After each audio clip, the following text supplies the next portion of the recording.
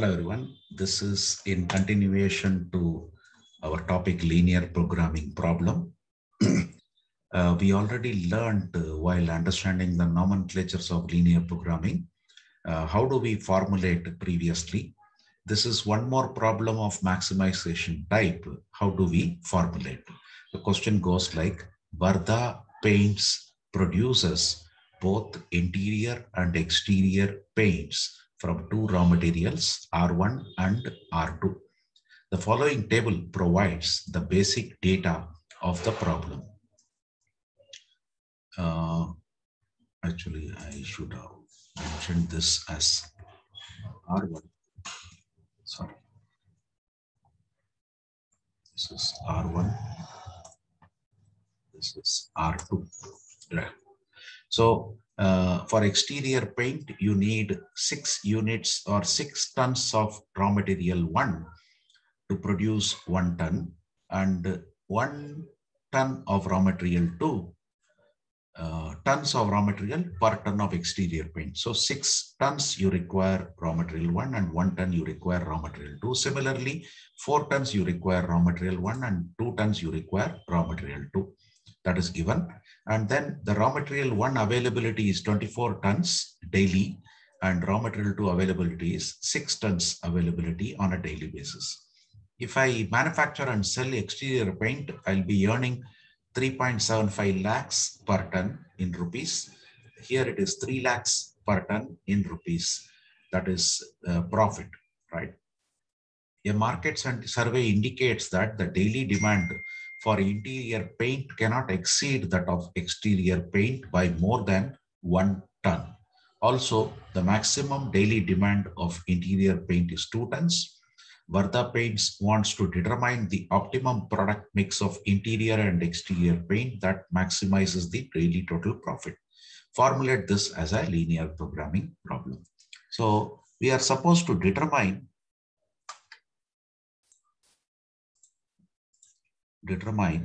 the optimum product mix, means the quantity, how much I should produce exterior paint.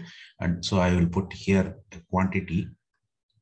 Consider the exterior paint quantity as X, interior paint quantity as Y. Our objective is to maximize the total daily profit. Here, this is for 1 ton. This is the profit. Let me put this quantity in metric ton, X metric ton and Y metric ton, right? That means here, in this case, our total profit, we'll call it as Z. This is for 1 ton, it is 3.75. We are planning to manufacture and sell X tons. So the total profit for exterior paint will be 3.75 times X. And this one is 3 times Y. That will be the total profit. Now our objective is to maximize this total profit. So our objective is to maximize total profit, which is our Z, and that is 3.75 times X plus 3 times Y. Then there are availability constraint is there. So I will say subject to the first constraint is 6 times X and 4 times Y, means for 1 unit of exterior paint, you need 6 units. And you are planning to manufacture X units of exterior paint. So it is 6 times X will be the requirement. So 6 times X plus this 4 times Y.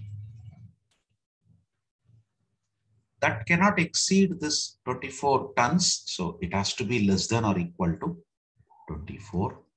Similarly, for raw material 2, it is 1 times X plus 2 times Y. 1X plus 2Y, that cannot exceed this 6 tons. So that has to be less than or equal to 6.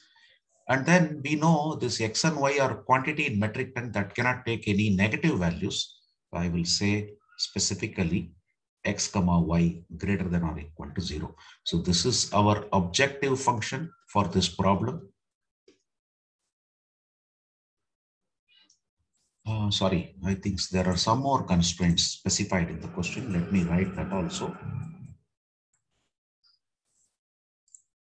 If we look into the question, it says, the market survey indicates that the daily demand for interior paint, means this Y, cannot exceed that of exterior paint by more than 1 ton. Means interior paint, which is Y, cannot exceed exterior paint by more than 1 ton. Means this has to be less than or equal to 1. Or I can rewrite this as minus X plus Y less than or equal to 1. That is one constraint specified in here. Interior paint cannot exceed that of exterior paint by more than 1 ton. Also, the maximum daily demand of interior paint is 2 tons. Interior paint means Y. Maximum daily demand is 2 tons. That means one more constraint, this Y, which is our interior paint, which is Y, should that maximum demand is 2 tons, means this Y has to be less than or equal to 2.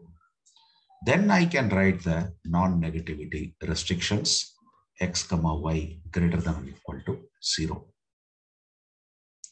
Right. So we have totally 4 constraints. Initially, I wrote 2 constraints. Actually, it is 4 constraints after considering not only the table, after considering the words, whatever is specified. So these are the 4 constraints. And the last one is our non-negativity restrictions. Non-negativity restrictions. So this way we formulated this word problem as a linear programming problem. This is the way we formulate it. Subsequently, in case if we are interested in solving it, we have certain methodologies. We will see that in the subsequent videos. In case if you find the contents of this video to be useful to you, I request you to please like it, share it with your friends, and also subscribe to my channel. Thank you.